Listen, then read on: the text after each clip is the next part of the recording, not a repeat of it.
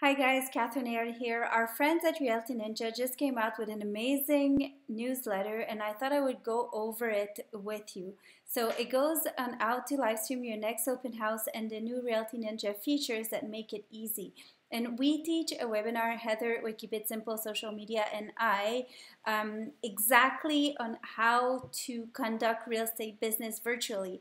And what I want to dive into in this video is the new features that come up with your website.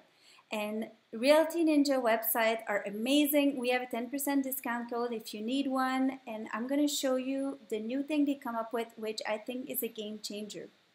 So one thing that they specify is that a live stream open house is an event. It's not a pre-recorded video. And we add this question asked by our students, which are saying, I have a virtual open house on my website. Why do I need to do a Facebook and Instagram live?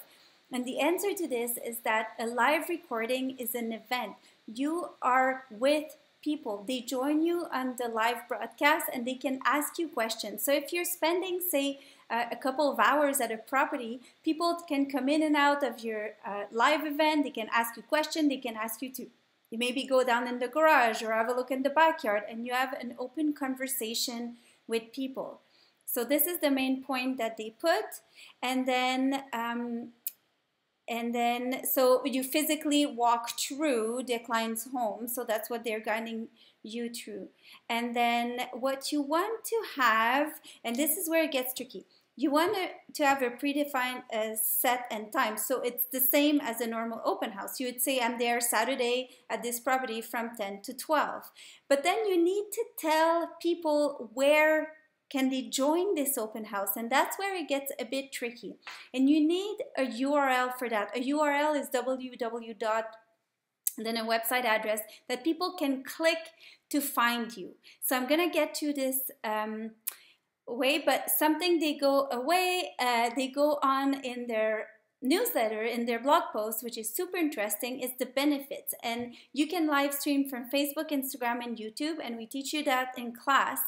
But not only can hundreds of people join you without being physically present, they can visit your live open house, but this is amazing for international buyers.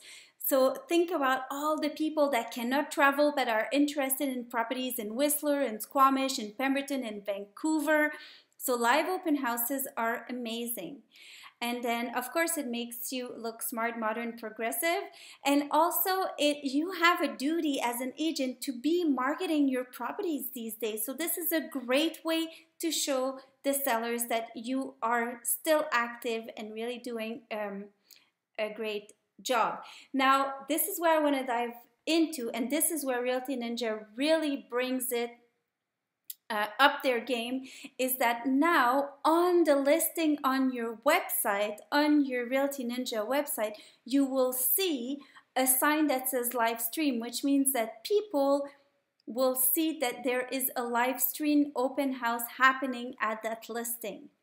So here you go, it shows you here on the screen. So live stream at, and then join us on Facebook Live or wherever you're going to be. So this is going to be showing on your website. How cool is that? And then people can decide to add the date to their calendar.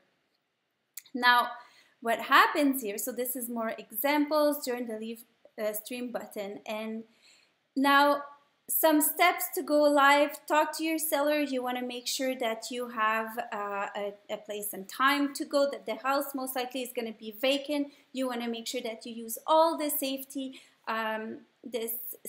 tools you can have. So maybe gloves, a mask, or at least have some cleaning spray to make sure that we are staying kind of COVID safe. And choose which platform you want to go on. So you're going to go live on Facebook or on Instagram. And this, we teach that in class as well. So I think it's super interesting is this part. Load up your MLS software like Paragon and find the section to add a new live stream open house.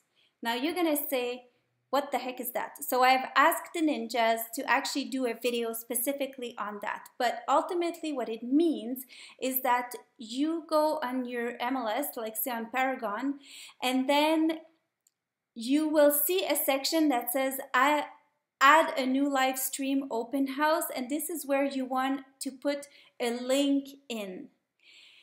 And this is not, so they put a little thing, I know it's we teach with the Toronto Regional Real Estate Board, the Greater Vancouver, Edmonton, Victoria, they have it, and I think a lot of other boards are going to follow through. But load up MLS Paragon and find the section, and it's like a little box where you add that link.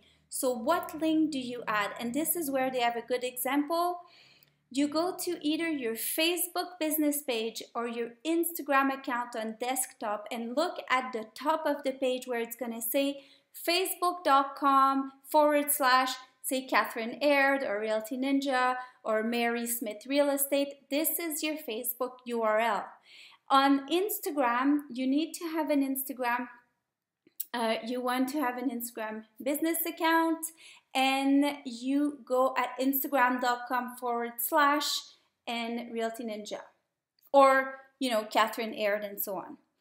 Now the other recommendation that I found was fun. They say maybe go for 2 hours and try to do half and half, so half on Facebook, half on Instagram. If you're really comfortable with that, that's a good way to go about it. If not, just pick one social media platform and master it.